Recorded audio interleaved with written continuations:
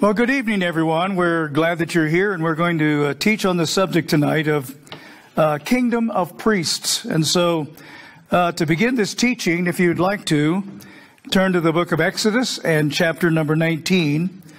And I'm going to read a few verses from Exodus 19, beginning with verse 1. And it says, "In the third month, after the sons of Israel had gone out of the land of Egypt, on that very day they came into the wilderness of Sinai. When they set out from Rephidim, they came to the wilderness of Sinai and camped in the wilderness, and there Israel camped in front of the mountain." This is interesting because it says in the third month, so less than 90 days, being free from Egypt within that time frame. Now they've come to a place where after coming out of bondage, and less than 90 days later, they come to a location, and it's called Sinai. And there are three peaks of the mountain range of Sinai. The highest one is Hermon. And so here they camped at Sinai. Now it's interesting also, I might just interject this, that Mount Sinai was a place where the children of Israel had both high points and low points. The same location, but at Sinai they received and they ratified the Ten Commandments and the majority of the history of Moses. But also at Mount Sinai they rebelled against God and they made a idol out of gold. And so they had ups and downs in this location, kind of like our life. Same location, ups and downs. But the point of all that, you need to continue listening to what God is saying to avoid the downs and have more ups, I guess is one way to put it. But they came to this location, and it says that they camped in the wilderness. And so the word wilderness in Hebrew is midbar, M-I-D-M-A-R, midbar. And it means several things. It means isolation, and it also means communication. So here they came to a location, if you will, for preparation of what they were to involve themselves in next. And in this place, in the wilderness, they began a period of time of isolation and communication, where the only voice they were really hearing was the voice of God. They were isolated from all the sounds of the cities and the other people. And so here they are in a place, and I would also refer to this as a proving ground, preparing for something larger than you've ever experienced before. And so they begin to wait for instructions from the Most High God. And in verse number 3, it says, "And Moses went up to God, and the Lord God called to him from the mountain, saying, Thus you shall say to the house of Jacob, and tell the sons of Israel." So here Moses is having an encounter with God personally, basically face to face. And God is beginning to say words to him that he is to convey to the children of Israel, words of import, very important words, because this was what their future was going to be based on. So God said to him, "Say these words to the children of Israel." He said, first of all, say to them, "You yourselves have seen what I did to the Egyptians, and how I bore you on eagle's wings and brought you to myself." That, in my estimation, is a representation of redemption and reunion. God redeemed them, and now they're reunited in the presence of God. And so he says, you know yourself, you've seen with your own eyes how I brought about something that you thought might never happen. But I brought about this reunion and this redemption, and I brought you to myself. So they'd experienced supernatural intervention to bring them back to a place of being reunited with their God, basically. And then in verse number 5, it says, "Now then, if you will indeed obey my voice and keep my covenant, then you shall be my own possession among all the peoples, for all the earth is mine."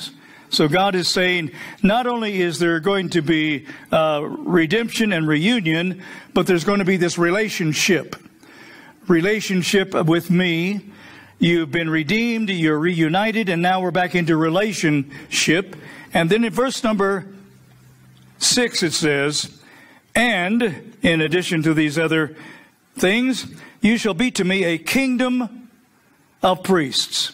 a kingdom of priests and a holy nation.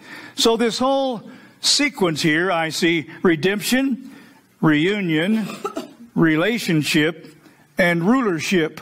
And this is the process of moving into the sovereignty over your territory that God wants you to experience as a member of his kingdom and a priest in the earth unto him. So let me just briefly give you kind of a broad stroke definition of the word kingdom. Kingdom, it has both abstract and concrete meanings. The abstract is, kingdom is an estate or a status or a position. The ruler, the kingdom, he is the kingdom. She is the ruler over this territory. And that's the other word, which is concrete. Kingdom means an area or a territory or a space, a population, if you will. And so when we talk about kingdom, there are these two realities, abstract and concrete. It's a position and it's territorial. And we need to understand that as we go into this teaching tonight, because I'm teaching about God's kingdom. So therefore we understand the abstract of God's kingdom is you have a status, you have a position in his kingdom. And also you are being given designated territory, a dominion, if you will, to rule over. And that's another definition. When it comes to God's kingdom, we're talking about a realm of governmental authority over which God's sovereignty extends. It's a realm of governmental authority over which God's sovereignty extends. In other words, it's a dispensation of the heavenly empire. Satellite kingdoms in the natural realm. Heavenly empire. So that covers being a kingdom, but God says, I'm going to make you a kingdom of priests. And so the word priest in Hebrew is kohen, and a priest is a channel of heaven and earth communication, a connection. A priest also is in a position of high-level direct access to deity. A priest has high-level access to deity. Priests have this active function as a mediator between God and God's people. You are the priest of your own household, your own self. So you have this high level of direct access to deity. And you have an active function to be a mediator for yourself and your family or whomever between God and God's people. So when God made that statement, shortly after the people coming out of a long period of bondage, it's interesting that the first thing he would underline was, I'm going to bring you into a place of royalty and rulership. They didn't even know what that meant. They'd been in bondage for hundreds of years. Now they're about to go into a dynamic that they had never experienced before, and God drops his bombshell on them. If you obey me, you're going to be a kingdom of priests. And they were, wow, what does that mean? And we need to know what that means. And so he gave them this word. And so I want to talk about priesthood tonight. Basically, we are a kingdom of priests. And the Bible recognizes three priesthoods. The first priesthood that the Bible recognizes is the order of Melchizedek. And in Genesis chapter 14, it mentions that in Genesis chapter 14 and verse number 18, and Melchizedek, king of Salem, brought out bread and wine. Sounds like communion service to me. Brought out bread and wine. Now he was a priest of God Most High. So he was a priest of God Most High. That's the first priesthood recognized legitimately in the Word of God, and that is the priesthood of Melchizedek. The second one is the Levitical priesthood, and you can find that mentioned initially in Exodus chapter 40. Exodus chapter 40. And when you look at this, you'll realize that God was establishing an institution, a priesthood institution in the earth realm. And so in Exodus chapter 40. If I can find it in my Bible, it was there this afternoon. I saw it. And when you look at these scriptures in verse number 12 of Exodus chapter 40, there's this instruction. Then you shall bring Aaron and his sons to the doorway of the tent of meeting and wash them with water. Verse 13 says, and you shall put the holy garments on Aaron and anoint him and consecrate him, that he may be a minister as a priest to me.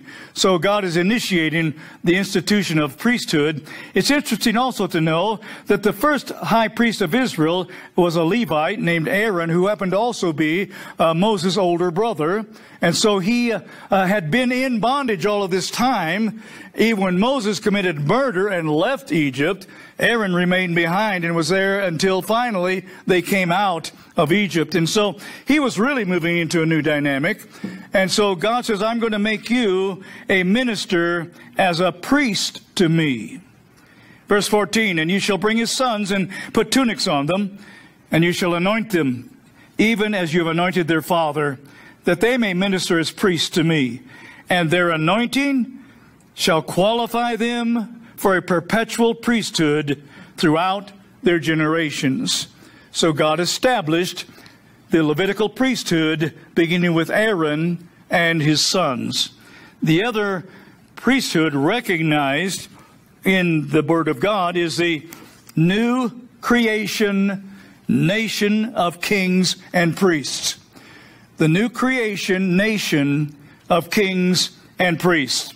You can read about that in 1 Peter chapter 2, verse number 9. But you are a chosen race, a royal priesthood, a holy nation, a people for God's own possession. Again, we're seeing rulership and relationship intermingled here, and this reunion of God's people. He chose them, He chose us as new creation beings to be a royal priesthood, a holy nation. And he goes on to say, here's why, that you may proclaim the excellencies of him who has called you out of darkness into his marvelous light. There is a comprehensive representation of what it is that we're to be about. Kings and priests in the earth realm are to be speaking the excellencies of him who brought us out of darkness into the light, into the brilliant light of God himself. This is our assignment, not only to bring kingdom reality into manifest form, but to speak of the excellencies of the one who brought us out of the obfuscation of the enemy so we might see the truth and begin to walk in the truth unto the glory of God and not be in the bondage to sin that we were before unto the glory of God. So these are very important phrases here that I'm teaching you tonight. So this is the third recognized priesthood, recognized as legitimate in the Bible, new creation nation of kings and priests. Jesus Christ is the King of Kings, and Jesus Christ is the eternal high priest. Yes. He's a king and he's a priest, the ultimate thereof. Yes. And I want you, if you would like to turn to Psalm 110, and we'll see this narrative here that lays out that very expressly in Psalm 110. And we see in verse number 1, the Lord says to my Lord. So Yahweh is speaking to Messiah Adonai. And we are privy to that conversation because of inspiration of Holy Spirit. We know what the conversation was. Holy Spirit has had this recorded for our benefit. So Yahweh is speaking to Messiah Adonai. And he said to him, sit at my right hand until I make your enemies a footstool for your feet. The Lord will stretch forth your strong scepter. That's a rulership emblem. The scepter of authority. That authority over demonic forces. That's what that represents. So here he's referring to Christ as a king, the strong scepter from Zion, from the people of God. Your scepter will be stretched forth. And then he says, and rule. You're a king, then you will rule through this scepter of authority in Zion, you will rule in the midst of your enemies.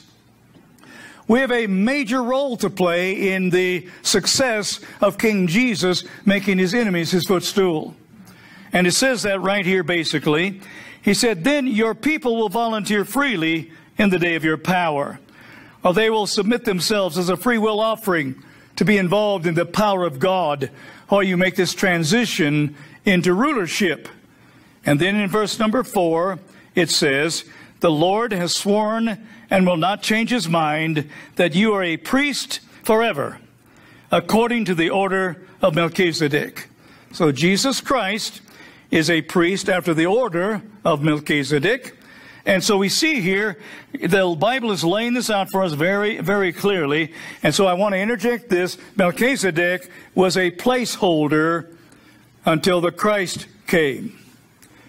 He held the position of priest, holding that place for the great high priest when Jesus Christ came under the glory of God. And so let's talk a little bit about Melchizedek as the placeholder in Hebrews chapter 5. Hebrews chapter 5 and verse number 3.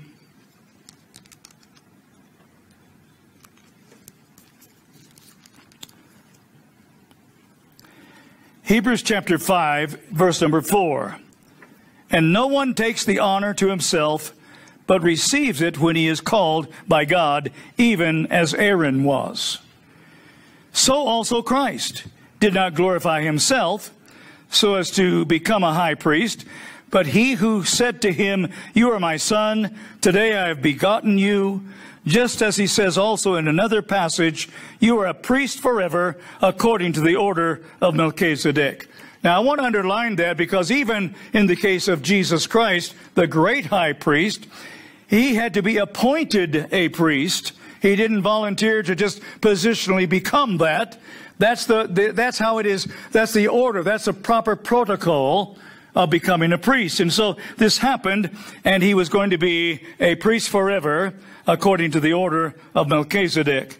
Hebrews chapter 7, verse number 1. For this Melchizedek, king of Salem, priest of the Most High God, who met Abraham as he was returning from the slaughter of the kings and blessed him, to whom also Abraham apportioned a 10th part of all the spoils, was first of all, by the translation of his name, King of Righteousness, and then also King of Salem, which is King of Peace. Without father, without mother, without genealogy, having neither beginning of days nor end of life, but made like the Son of God, he abides a priest perpetually. Close attention to that scripture lets you know that Melchizedek was a created celestial being. He was not a human being. He was a created celestial being. God made him like the Son of God. No beginning, no end, no genealogy, no mother, no father. And he was created by God to be the eternal creation priest king, to have the priesthood over creation itself. In fact, if you read the scripture closely, the inference is very clear that in Eden, Melchizedek officiated at the only creator altar on the planet. When Adam and Eve fell, a sacrifice was necessary. The priest of creation was there, and Melchizedek officiated over that ceremony of the sacrifice of blood when God covered Adam and Eve with the skins of animals. He was there in that garden for that very purpose. Being over creation itself, he was there to oversee the fact that creation had been intruded upon by the enemy. And now something needed to change, and so that sacrifice was made. So speaking of kingdom of priests as we are tonight, Melchizedek, by the way, he lives today. He lives today under the high priestly ministry of the Lord Jesus Christ.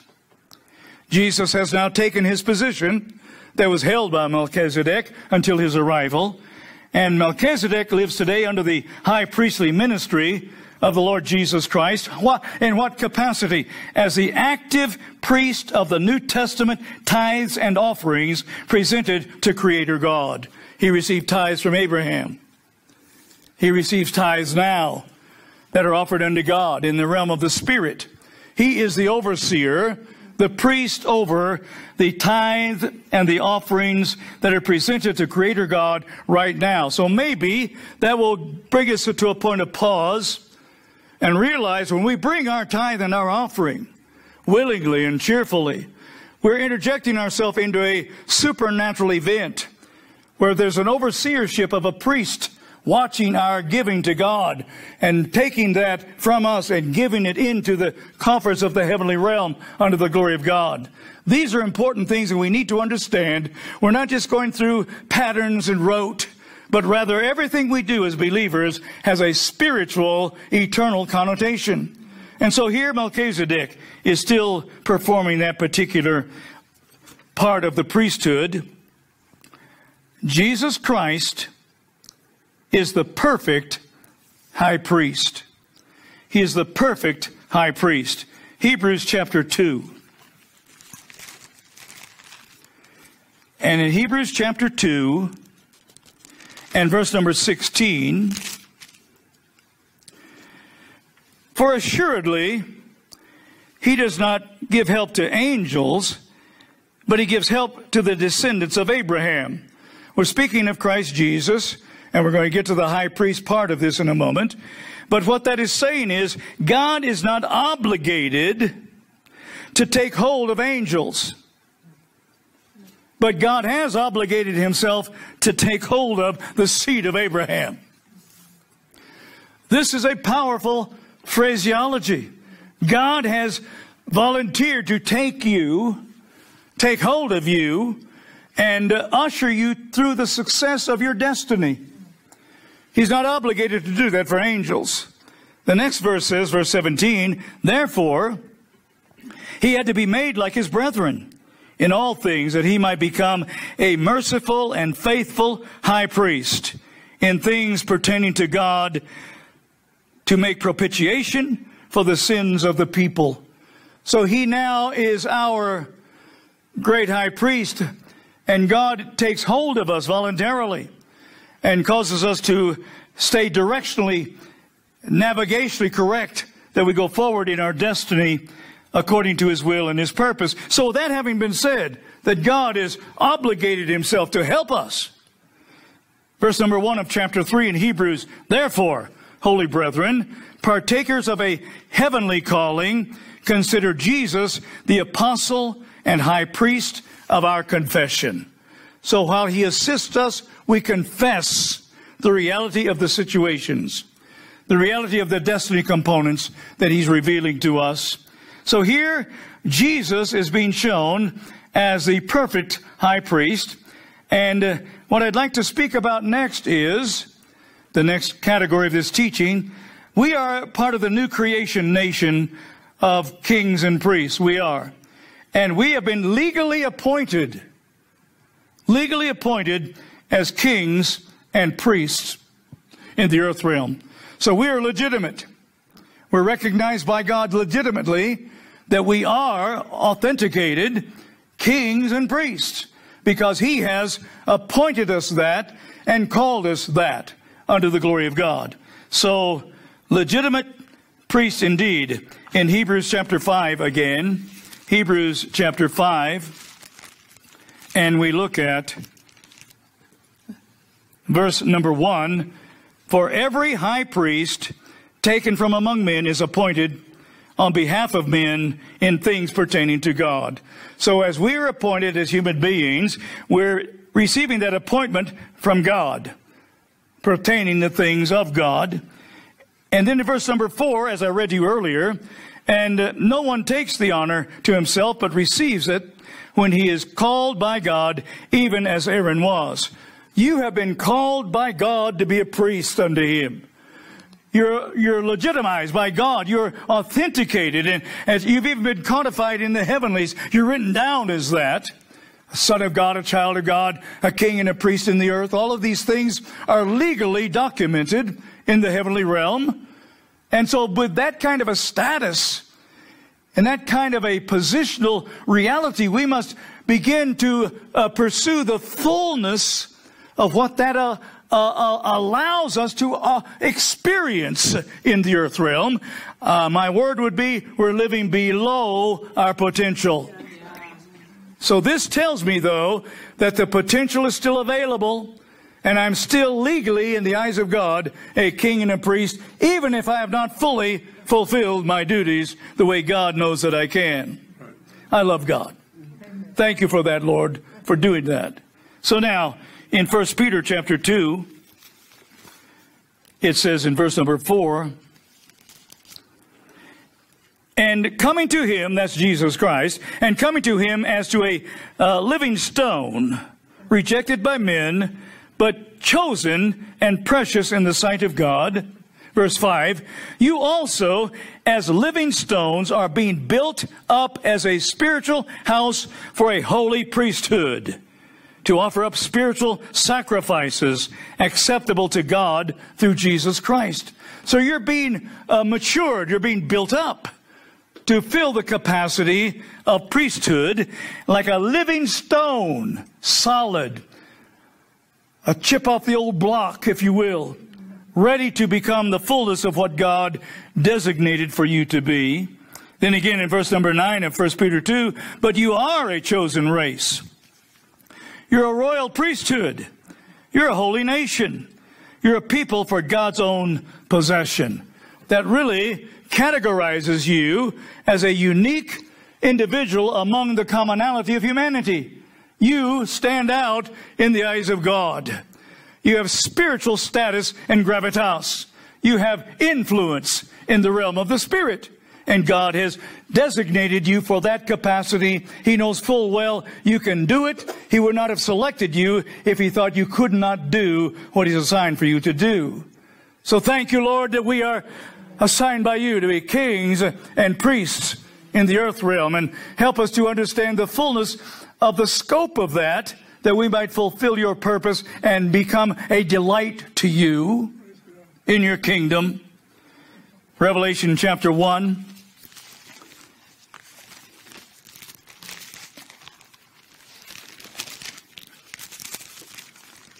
Revelation 1, verse number 5, and from Jesus Christ, the faithful witness, the firstborn of the dead, prototokos, ekton, nekron, the firstborn of the dead, and the ruler of the kings of the earth, to him who loves us and released us from our sins by his blood. And he has made us to be a kingdom, priest to his God and Father. To him be the glory and the dominion forever and ever. Amen. Amen. Revelation chapter 5, verse number 9. And they sang a new song, saying, worthy are you to take the book and to break its seals. For you were slain and did purchase for God with your blood men from every tribe and tongue and people and nation. And you have made them to be a kingdom and priests to our God. And they will reign upon the earth.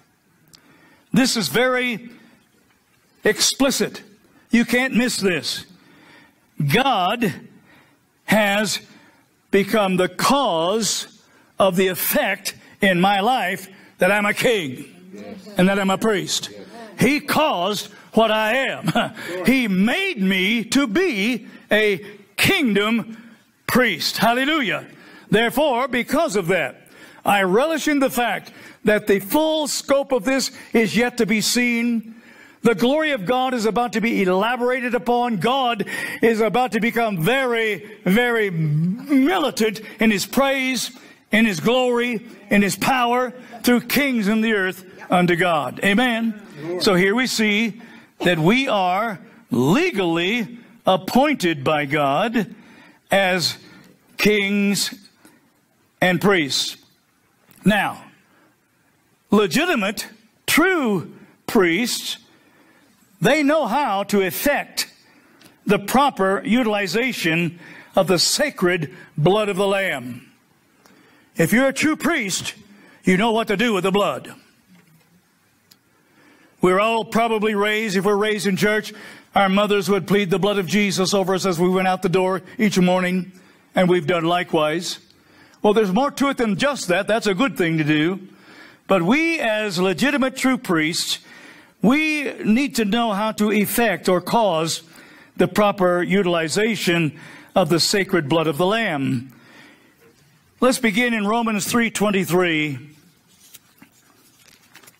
Romans 3:23. For all have sinned and fall short of the glory of God. Verse 24 says, being justified as a gift by his grace through the redemption which is in Christ Jesus. Verse 25, very important verse, whom God displayed publicly as a propitiation in his blood through faith. This was to demonstrate his righteousness, because in the forbearance of God, he passed over the sins previously committed. This is important stuff. That word says that because of Jesus Christ, we've moved from simply passing over sins, old covenant, to the point where he has now become the propitiation, or the appeasement that was sufficient to allow God to make concessions through grace and grant us forgiveness of sins, and the sins are forgiven forevermore. It's not an annual temporal thing, it's an eternal thing in perpetuity from now on, because of the blood of Jesus Christ through faith. So I see that this is an important word. Old covenant was just passing over. Old covenant was just from year to year. Old covenant was temporal, but now we see that propitiation has made it perpetual and has made it eternal. And it continues likewise throughout eternity into ages to come. In 1 Peter chapter 1, it says in verse number 18, knowing that you were not redeemed with perishable things, like silver or gold, from your futile way of life inherited from your forefathers, but with precious blood, as of a lamb unblemished and spotless. The blood of Christ. For he was foreknown before the foundation of the world, but has appeared in these last times for the sake of you. The eternal Lamb of God, slain before the foundation of the world, and now he's come to reveal himself to you, that the effectiveness of his blood is still in effect unto the glory of God. And because of that, through faith, you're saved in Jesus' name. Ephesians 2:13 adds to this narrative tonight that I'm teaching you. In Ephesians chapter 2 and verse 13, but now in Christ Jesus, you who were formerly far off have been brought near by the blood of Christ. That sounds like Exodus 19, where he says, you've seen how I've brought you to myself. You've seen where now you're in a position of relationship to step into rulership. Sounds just like that narrative from the Old Covenant, except now it is a better narrative because it is a better covenant. We've gone from separation to inclusion, from isolation to community. God wants you to get this tonight. You are unequivocally a member of the family of God that God loves with all of his heart. Amen. The last portion of this teaching tonight will be on the kingdom of priests. New creation priests are aware of and fully respect the enormous value of the body and the blood of the Lamb of God. We are aware of it, and we give full respect to the value of the body of Christ and the blood of Christ. For example, we as priests in a corporate setting, pastors, ministers, teachers, individuals. We can be a priest in that setting, or in intimate family gatherings, or just individually where it's just you by yourself. But as a priest, you can reverently conduct Holy Eucharist, Holy Communion, knowing full well what you're doing, because that is a central act of Christian worship. And as a priest, you're conducting that, even if you're conducting it while you're using sourdough bread and orange juice. It's still Holy Eucharist. Shomahadai. So we see then, we have this authority to see transcendent value systems interact with our natural level of constriction and begin to move into the fullness of what communion or Holy Eucharist is. The Catholic Church has taken this to the extreme, to the point where even now the individual who thinks he's the president of this country is being threatened by bishops that they just might take away his partaking in Holy Eucharist because he's for abortion of babies. They take it seriously. And it's only a religious thing with them. But we are spiritual kings and priests.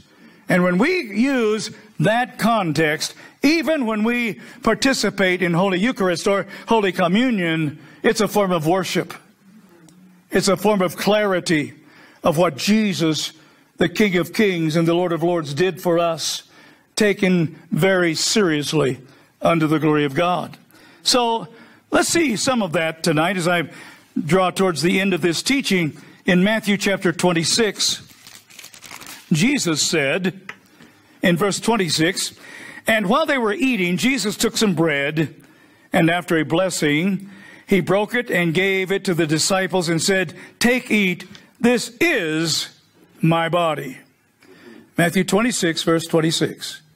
Verse 27, "And when he had taken a cup and given thanks, he gave it to them, saying, 'Drink from it, all of you, for this is my blood of the covenant, which is poured out for many for forgiveness of sins.'" And so when Jesus said these words, I want us to really try to understand this tonight, because there's something that we need to take into consideration, how supernatural those statements are, and how the supernatural experience of that is not just aspirational, it's achievable. You can experience this. And so let's continue in 1 Corinthians chapter 10. 1 Corinthians chapter 10, verse 16. "Is not the cup of blessing which we bless a sharing in the blood of Christ? Is not the bread which we break a sharing in the body of Christ?" The word sharing is Greek for koinonia, which means literally participating in the reality of what it is. When we receive communion, we're literally sharing or participating in the reality of the body and the blood of Christ. In 1 Corinthians 11, verse 23, and Paul is writing this, and he says in verse 23 of 1 Corinthians 11, "For I received from the Lord that which I also delivered to you, that the Lord Jesus, in the night in which he was betrayed, took bread, and when he had given thanks, he broke it and said, 'This is my body, which is for you. Do this in remembrance of me.'" Verse 25, "In the same way he took the cup also after supper, saying, 'This cup is the new covenant in my blood. Do this as often as you drink it in remembrance of me.'" So God wants us to understand tonight that there is a supernatural event, and I believe this with all of my heart. When we partake of Holy Eucharist, Holy Communion, in the right attitude of worship, there is what I refer to as transmutation that takes place.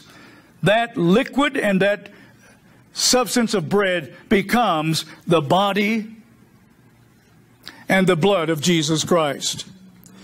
If this were not so, Jesus would not have seen a number of his followers leave him on one occasion when he said to them something that was very hard for them to accept. He said, "If you do not eat my flesh and drink my blood, you are not one of mine." And masses of people left his ministry saying, "This guy has got a screw loose." And that's when Jesus said to his disciples, "Will you leave also?" And they said, "Where would we go? You have the word of life." So he expects us to realize when we're in the kingdom of God, we are eligible for supernatural events and experiences, including Holy Eucharist. Leviticus chapter 17.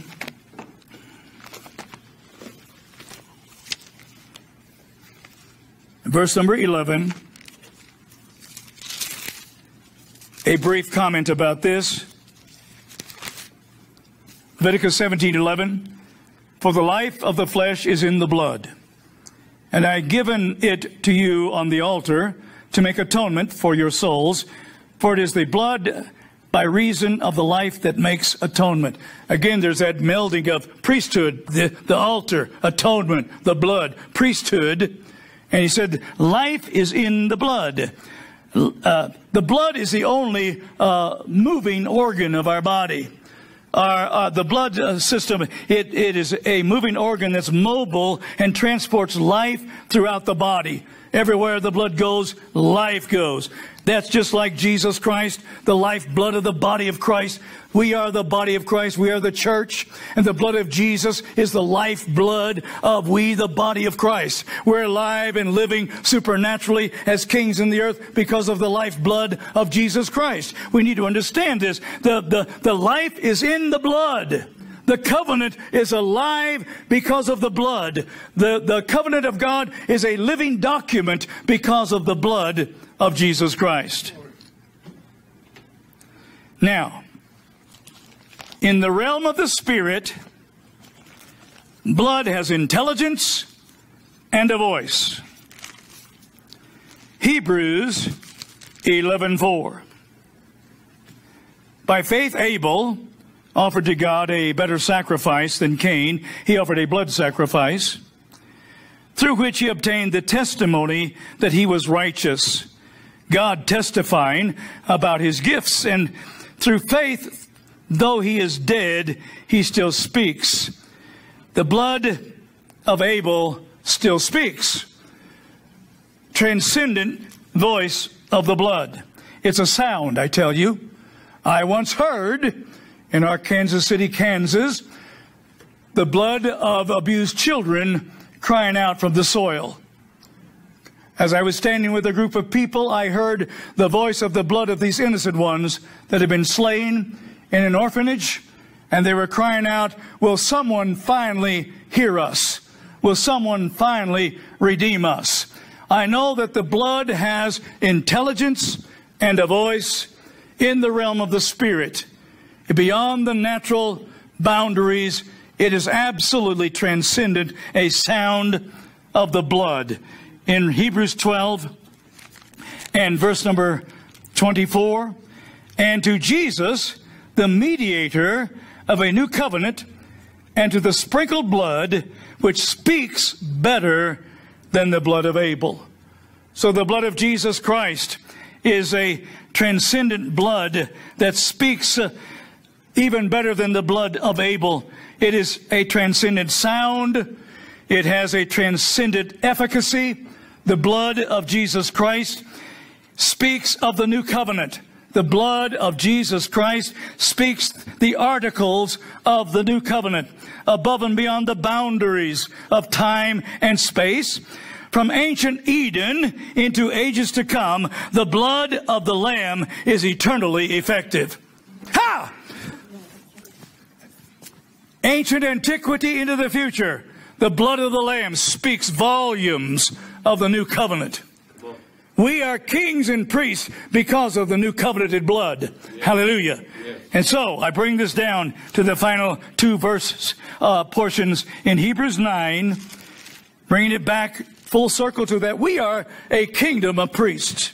So in Hebrews chapter 9, verse 11, but when Christ appeared as a high priest of the good things to come, he entered through the greater and more perfect tabernacle, not made with hands, that is to say, not of this creation, and not through the blood of goats and calves, but through his own blood he entered into the holy place once for all, having obtained eternal redemption. Again, his blood speaks eternally. Now, if you turn the page, if you need to Hebrews chapter 10 and verse 19, it says this, speaking now to us, Jesus is our example. Hebrews 10:19, since therefore, brethren, we have confidence to enter the holy place by the blood of Jesus. Now, this is an extrapolation. We get to go into the holy place because of the blood of Jesus, by a new and living way, which he inaugurated for us through the veil that is his flesh. And since we have a great priest over the house of God, let us draw near with a sincere heart, in full assurance of faith, having our hearts sprinkled clean from an evil conscience and our bodies washed with pure water. And then let's have the retention of the comprehension by articulation, because it says next, let us hold fast the confession of our hope without wavering, for he who promised is faithful. God bless you tonight in the name of the Lord. I hope you receive something from this teaching. Are there any questions?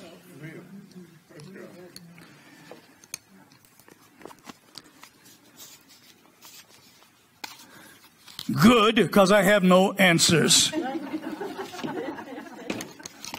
Thank you very much for the opportunity.